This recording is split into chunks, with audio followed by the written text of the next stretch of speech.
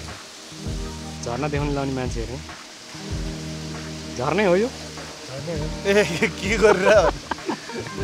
Surprise झर्ने त अनि हेर झरिरहेछ सुकिसकेको छ झर्ना अस्ति नआउने बेला ठुलो पानी पर्ने बेला आएको थियो नि त अनि आसम्म आइपुग्दो रहेछ त्यो ढुङ्गा छ नि जहाँ थियो अनि कुनासम्म आइपुग्यो यस्तो ठुलो आउँछ अब यहाँ चाहिँ एकछिन हामी तल मात्रै ओर्लेको खासै हेर्न त आएको होइन बट हामी चाहिँ दुप्टेश्वर भन्ने ठाउँतिर जान लागेको दुप्टेश्वरमा चाहिँ पुग्दैनौँ होइन 3 बजिसकेको छ आई थिङ्क 3 बज्यो कि बजेन बज्यो क्या 3 बजिसकेको छ हामी चाहिँ जाँदैछौँ उकालो सो झोर चाहिँ अन द वे पऱ्यो त्यही भएर हामी चाहिँ एकछिन बसेर माथितिर जान लागेको सो खासै छैन यो हेर्न आउने भनेको असार साउनपछि पानी परेपछि मस्त भुगे लाग्छ होइन अहिले त झर्ना देखिहाल्नुभयो अब त्यस्तै हो कि जुगाडको झर्ना जुगाड लाएर जो झरिरहेको झर्ना जस्तो छ काइन्ड अफ धेरै केही छैन डिफ्रेन्स पहिला पनि आएको थियो तर त्यतिखेर चाहिँ झर्ना देख्न पाएको थिएन अहिले चाहिँ के काइन्ड अफ लकी त्यति भयो नि देख्न चाहिँ पाइयो उकालो ओह्रालोले चाहिँ घुँडै दुख्ने रहेछ केही नभएपछि के गर्ने त आत्ति दिएन भने चाहिँ बोक्न सक्ने होइन आफै थाकिरहेको त्यसमा मान्छे पानी थाप्यो भने पानी थाप्नु नि यो चाहिँ मेरो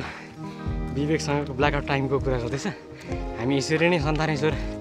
उक्लेर गएको थियौँ मलाई चाहिँ स्ट्रोक भएर पुरै म चाहिँ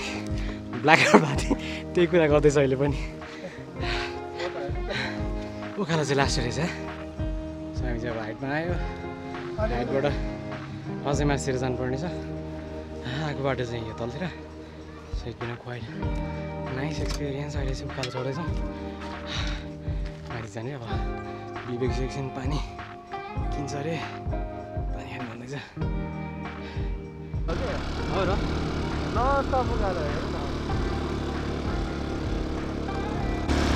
बाटो चाहिँ पुरै यस्तो छ उकालो चिसो छ ठन्डी काइन्ड अफ रमाइलो पनि भइरहेछ एक्साइटेड पनि भइरहेछ है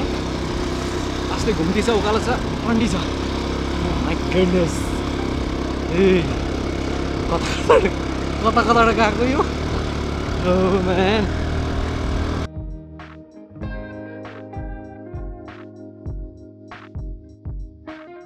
यो चाहिँ हाम्रो ड्राइभर आज क्या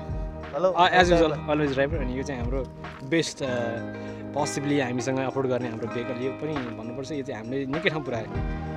पुऱ्याइसक्यो नि चलाउन चाहिँ आउनुपर्छ होइन इट्स ग्रेट सो हामी चाहिँ अब फेरि अगाडि बढ्दैछौँ यहाँबाट देखिँदैन अब खोइ 2-3वटा दुईवटा त काट्यो होला है दुईवटा पाहाड काट्यो होला कस्तो लागिरहेछ अहिलेसम्म पाहाड काट्दाखेरि पहिला आएको विवेकले भनिहाल्यो म चाहिँ एक्सपिरियन्स सुनाउनु पऱ्यो सो अहिलेसम्म चाहिँ बाबाले लागिरहेछ काठमाडौँबाट अलिकति एउटा डाँडा काटेर आउँदाखेरि 2-3वटा डाँडा काट्दाखेरि बाबाल नस्टाल्जिक फिलिङ भइरहेछ गाउँतिर पुरा सहरतिर गाउँ छोडेर होइन दुर्गम क्षेत्रतिर गए जस्तो फिल भइरहेछ मजा आइरहेछ बाटो नेपालको विशेष त्यही हो कि डाँडा बाबाल देखिरहेछ दुप्टेश्वर जाने महादेव बाटो दुप्टेश्वर महादेव जाने बाटो चिसोले गर्दा मुख पनि अलिक फ्रिज भइरहेछ ओठ पनि चलिरहेको छैन प्रपरली हात त कस्तो चिसो भइरहेछ भने नि I was not expecting this one ल अब चाहिँ हामी जाँदैछौँ अगाडि ल 1 eternity later. चापा बोटमा आइपुग्यो हामी सबैले अनि तल चाहिँ छहरै जाने बाटो रहेछ अनि आज चाहिँ हाम्रो गन्तव्य चाहिँ यहीँसम्म थियो अनि टाइम छैन फर्किनुपर्छ होइन तर दुप्टेश्वर महादेव चाहिँ यहाँबाट पनि अझै 2 घन्टा लाग्छ होला 2 घन्टा लाग्छ होला अनि चाहिँ उतानिर फिङ्गर पोइन्ट नै भएको यहाँबाट त्यो देखिरहेको छ नि त्यो खोला देख्यो नि होइन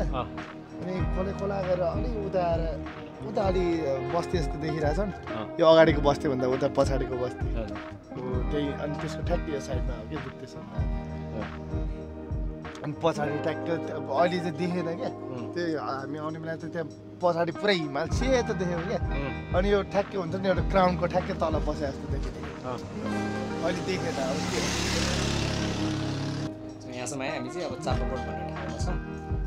कुन नगरपालिका गाउँपालिका के थाहा छैन but on the way to the दुप्टेश्वर Mahadev हामीले देखिहाल्यौँ यहाँबाट अझै 2 घन्टा लाग्छ अरे हामी त्यहाँसम्म चाहिँ पुगेनौँ बट इट्स काइन्ड अफ रमाइलो देखिरहेको छ यहाँबाट चाहिँ पछाडि सनसेट हुन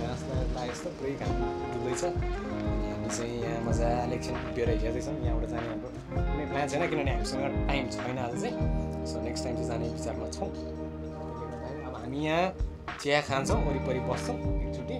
रिल्याक्स गर्छौँ एकछिन well we have a time then हामी त्यसपछि चाहिँ फेरि काठमाडौँतिर फर्किन्छौँ होइन त के अरे चाहिँ जस्ट चिया खानलाई जाँदैछौँ बोट रहेछ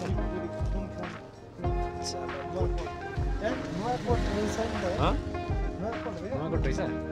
सेवपुरी साथ सुनखानी नुवाकोट चाहिँ चिया खानलाई यहाँ थाहा हुन्छ चिया खानलाई चाहिँ बसेको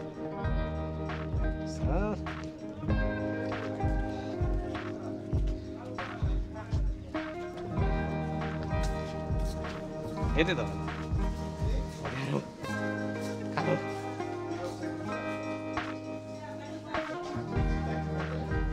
ला दुधकै खानु पर्यो दुधको चिया नखाएर हुँदैन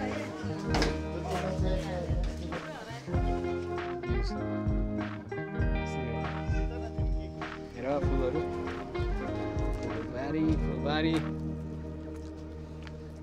टिपिकल गाउँको घर जस्तो याद दिलाइदियो यार कुन है होला नि हेर कोदो यो ठाउँ त लास्ट टाइम फलेको छैन त सबै टिपिसकेको छ कोदो चिया खाने भने एउटा मात्रै चिया खाने भनेको पाइएन अब दुध पाएन अब एक्स्ट्रा दुध थपेर चाहिँ यो चाहिँ नेपाली दुधहरू के भन्यो मैले के भन्छ हौ ल आज हाम्रो साथीसँग फेरि पनि एउटा बियर खाने मौका back to the beer again ल एक ग्लास ठिक्क हुन्छ धेरै खानु हुँदैन एल्कोहल जिब्रो लपट्यो एल्कोहल लप्यो इन द बिगिनिङ भयो नि त म त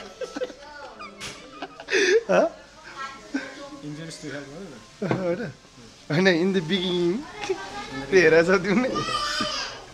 ल त्यो मलाई फिज क्या हुन्छ नि होइन लाइक हामी सानो बेला यस्तो बबल्सहरू आएको कुराहरू हेर्दा रमाउँछ नि